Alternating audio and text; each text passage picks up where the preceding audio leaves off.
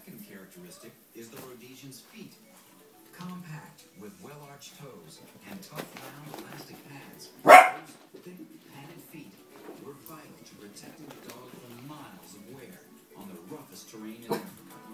The final characteristic is the Rhodesian Ridgeback's durability.